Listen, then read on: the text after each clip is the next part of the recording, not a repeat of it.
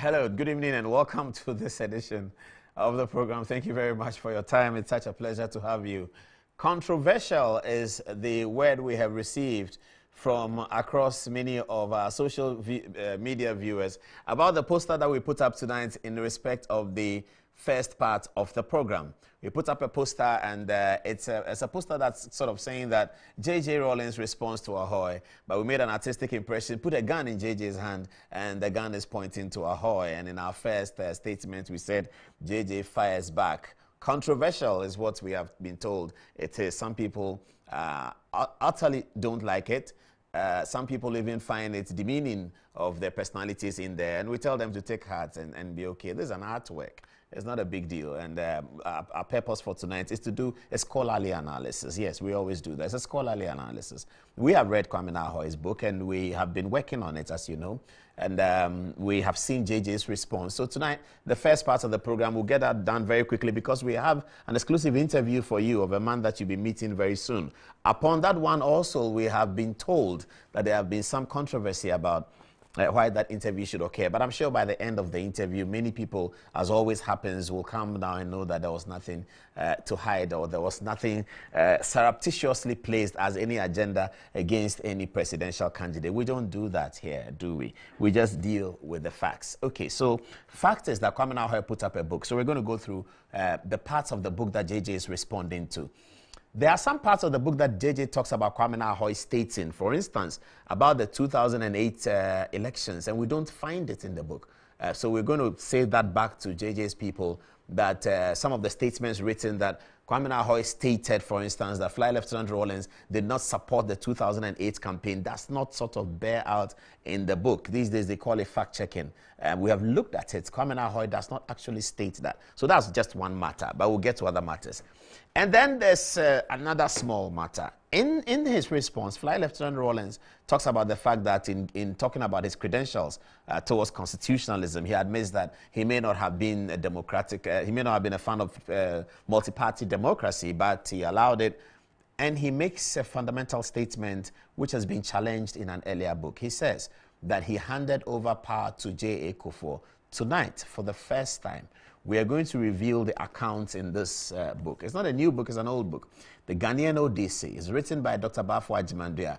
Dr. Bafo tells a chilling, dramatic story about how senior military officers, working as it were upon the desires, for want of a better expression, upon the desires of J.J. Rawlings to topple the second round voting of the 2000 elections. He names names, so we're going to read it for you. We have done some work on the history of military interventions in Ghana. It's a documentary that we've been working on for about 2.5 years. It's going to come up very soon. And in that documentary, Dr. Bafo Adjumandua speaks to us about that incident. And the name that is mentioned who toppled that whole exercise was incidentally the Chief of Defense Staff, Major General Akafia. We will read that account to you. It's in Bafo Adjumandua's book. And we are reading that because JJ has written that, so that JJ's people will see that and perhaps they can give a very much clearer response, because Bafo's story is quite chilling and it's very dramatic. So that's going to happen now.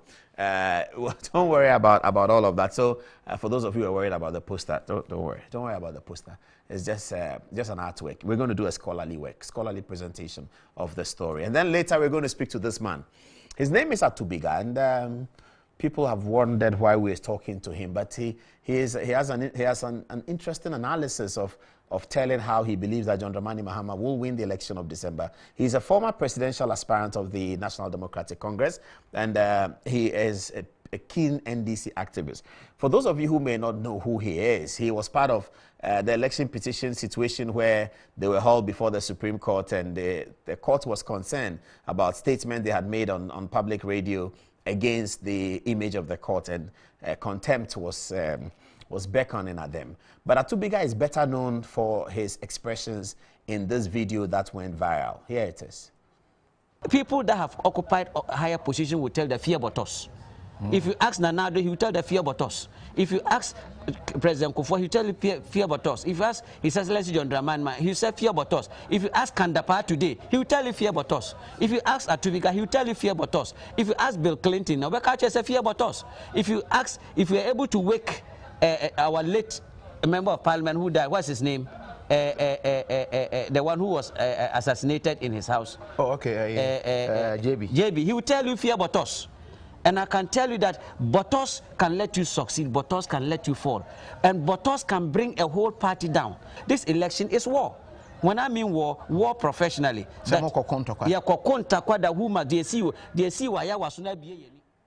So that's Stephen Atubiga. He's our guest, our main guest for tonight, and we're going to talk a bit about some of the things that he says over there. But generally, we're talking about politics with 3 months to go to the election. He believes that John Dramani Mahama will be elected president in December, but we'll talk to him about other things. Okay, so let's go straight to the big issues that we have today. So this is Kwame Nahoe.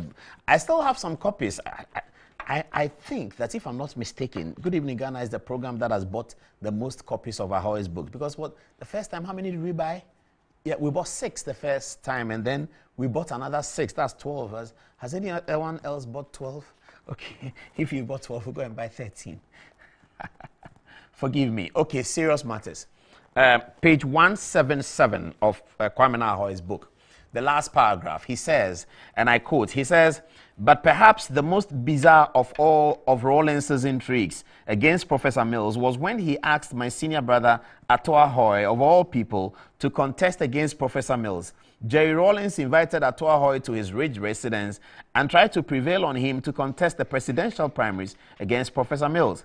Ato says he was outstanded because Jerry knew his relationship with Professor Mills and also knew the role that Ato had played in 1996 in convincing Professor Mills to agree to be Rawlins's running mate. According to Adom-Otchere, the meeting lasted for about 2 hours, and when Rawlins realized that he was not making any headway with him, they bade each other goodbye. Rawlins, however, requested Ato to ask his brother Kwesi Ahoy and I, Kwamina, to see him the next day, but ask him not to inform us about the likely subject matter of the meeting. Ato duly informed us about Rawlins's invitation, but also, of course, informed us about the likely subject matter of the meeting." So, and this page 177, Professor Kwame Nahoe says, and the Rawlins people believe that this is part of the, if you like, the spin to create that, to create the impression that JJ had a bad relationship with Professor Mills, etc., etc. So they say that Rawlins asked Adom-Otchere to run against Professor Mills,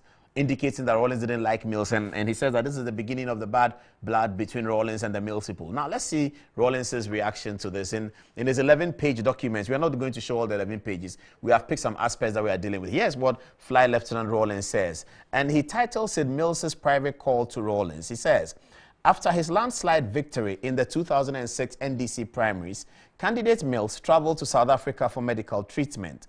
While in South Africa, Mills put a call through to President Rawlins and indicated his desire to forego the candidature for the presidential election owing to his medical state. Following this conversation, the script will go on. Following this conversation, President Rawlins held a meeting with some leading members of the party to express concern about the state of candidate Mills's health and urged them to identify recognizable party members who could step in. President Rawlins is on record as having suggested that some known personalities in the party should position themselves to demonstrate that the NDC had enough presidential material."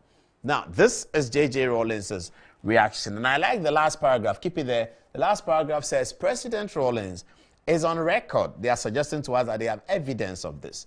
President Rawlins is on record as having suggested that some known personalities in the party should position themselves to demonstrate that the NDC had enough presidential material. So that's Rawlins's response to this one. That's Rawlins's response to the fact that Kwame Nahoe says he asked his brother, Professor Mills, to contest him.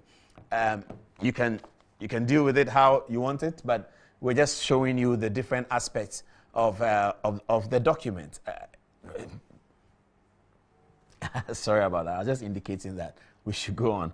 Okay, so that's one. The next one is Rawlins's vision and his legacy. The next one is Rawlins's vision and his legacy, and we will talk about the Kwame Nahoe in the studio first before we go to that one. So Rawlins's vision and his legacy is on page 231 of Kwame Nkrumah's book. Kwame Nkrumah talks about page 231 of the book. So I get to page 231. It's entitled Rawlins's Vision and His Legacy. Kwame Nkrumah writes, and this is one of the parts that actually caught my attention when I was reading it. In the second paragraph of page 231, he says, philosophically and ideologically, he does not appear very deep, referring to J.J. Rawlins. He is no Kwame Nkrumah, but in his own way, he has a dominating personality, mesmerizing and nearly hypnotizing his first-time listeners and audiences. So, okay, says philosophically and ideologically, J.J. does not appear very deep, full stop. He is no Kwame Nkrumah, comma, but in his own way, he has a dominating personality, mesmerizing and nearly hypnotizing in the first-time listeners and audiences. This is the image Rawlins established as the first encounter with him. This has created a bit of controversy, and we have been on record of comparing Kwame Nkrumah here and Kwame Nkrumah in D.F. Anand's book, presenting it differently, etc., etc. We have talked about Kevin Shillington, who also wrote about Rawlins, who also presents it differently and indicates that Rawlins has philosophy. This particular part appears to have annoyed J.J. Rawlins a little bit, because if you look at his response, you can tell the body language is that of a bit of perplexed anger. Here is J.J. Rawlins' response in his statement.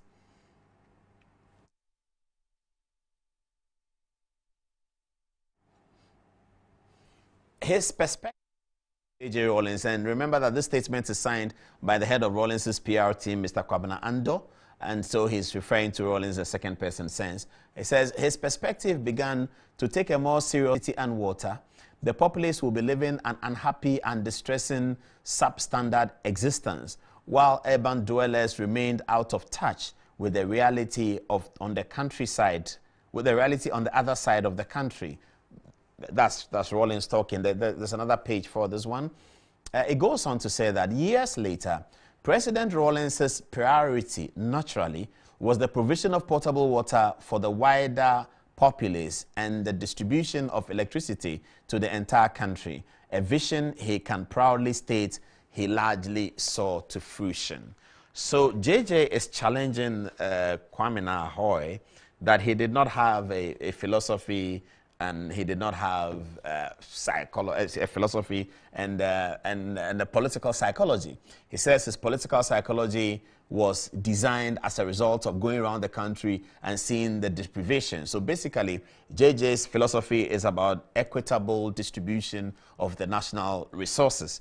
That straddles both socialism and capitalism. We have seen that happen. They call it capitalism with a hat, where capitalists are doing this and that. So that in terms of philosophy, JJ is presenting himself almost as a centrist, that in terms of priority, he wants people to have the basic needs of life. And that's both socialists do that and capitalists also do that. So JJ is challenging the philosophy bit over there. The next one that we'll go to is Rawlins, founder of the Fourth Republic. And Kwame Nkrumah discusses that in page 257, I believe, of his book. And it's about the 1993 transition. So if you permit me, we'll look at page 257 of Kwame Nkrumah's book. It's in the second part of the page, and he says that it was not easy convincing J.J. Rawlins to return the country to civilian constitutional rule.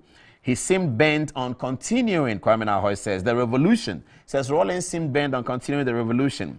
While some of us, his advisors, were convinced that in that period of the late 1980s and early 1990s, both the internal and the international situation argued for a return to constitutional rule. Internally, the agitation for constitutional rule had reached a crescendo, and a coalition of middle classes and professional groups were agitating for the return to constitutional rule. The pressure on the PNDC was huge and intense. Internationally, the Union of Soviet Socialist Republic is talking about the collapse of the Cold War. So Kwame Nkrumah makes an emphatic statement that it was not easy convincing J.J. Rawlins to return to constitutional rule. J.J. Rawlins has a response again on this one.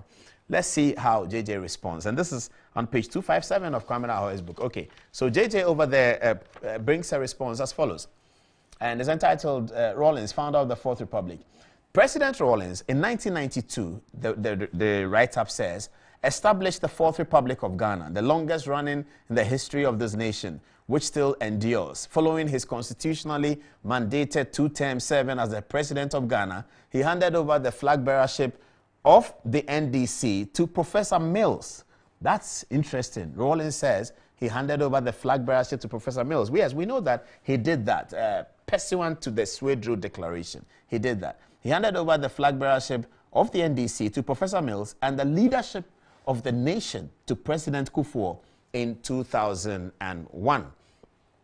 Okay, so that's JJ's response to that he's disagreeing that he doesn't, it was difficult to convince him and that he's not a constitutional leader and all of that. He disagrees with that. So we will come back to this one in a bit, but let's now move on to another pet subject in JJ's documents. A bit of time is spent on that one, talking about JJ's wife, the famous Nana Kunedu Ajiman Rawlings. And that account is on page 149 of the last paragraph of Kwame Nahoe's account. Let's see page 149. We're going to page 149. It's coming up right here. Page 149. Note down the pages and you can check them very quickly. 149. Why am I at 174? Okay. 149 is what I'm looking for. Yes, page 149. And it is the last paragraph. It says, then at Ho, referring to the NDC Congress, the issue of Mills instead of Rawlings' T-shirt came up. Totobi-Kwache and I, who were staying in the same chalet at the Ho residency with the Rawlingses, had been personally accosted by Mrs. Rawlings in the morning of the Congress, and we had issue had to go and change our Mills T-shirts for Rawlings T-shirts. I was sure the T-shirt issue will poison the atmosphere even further. This is very serious allegation. This is a very, very serious allegation. Kwame Nahoe alleges, now this is about Mrs. Rawlings, not even about JJ. Kwame Nahoe alleges that in the 2000 Congress in Ho, in the 2000 election where JJ was not going to be on the ballot, Mills was on the ballot. This was the whole Congress that I showed to you recently, viewers, when I had the opportunity to interview JJ Rawlings for the first time, permission given to me by my boss at Joy FM. I showed you those photographs. This is the same Congress Kwame Nahoe refers to. It was done at Ho in the year 2000, so that's 20 years ago. Now, he says, and this is the first time we're all hearing that they were staying, he and Totobi-Kwache were staying in the same chalet with Rawlings and his wife. He calls it the Rawlingses. I don't know whether some of the kids were in there, but Rawlings and his wife for sure. And when they showed up in the morning in Mills T-shirt, they were told by Mrs. Rawlings to go and change the T-shirt and wear Rawlings T-shirt. This is what Kwame Nahoe is saying. Page 149, the last paragraph. Let's hear it again. It says, then at Ho, the issue of the Mills instead of Rawlings T-shirt came up. Totobi-Kwache and I, who were staying in the same chalet at the Ho residence with the Rawlingses, had been personally accosted by Mrs. Rawlings in the morning of the Congress, and we had quickly had to go and change our Mills T-shirts for Rawlings T-shirts. I was sure that the T-shirt issue would poison the atmosphere even further. It says at the Congress, when it was President Rawlings' turn to speak, he said, among other things, when I retire in 2001, I'm not going anywhere. I will stay right here with you in Ghana. The delegates and the supporters exploded in excitement.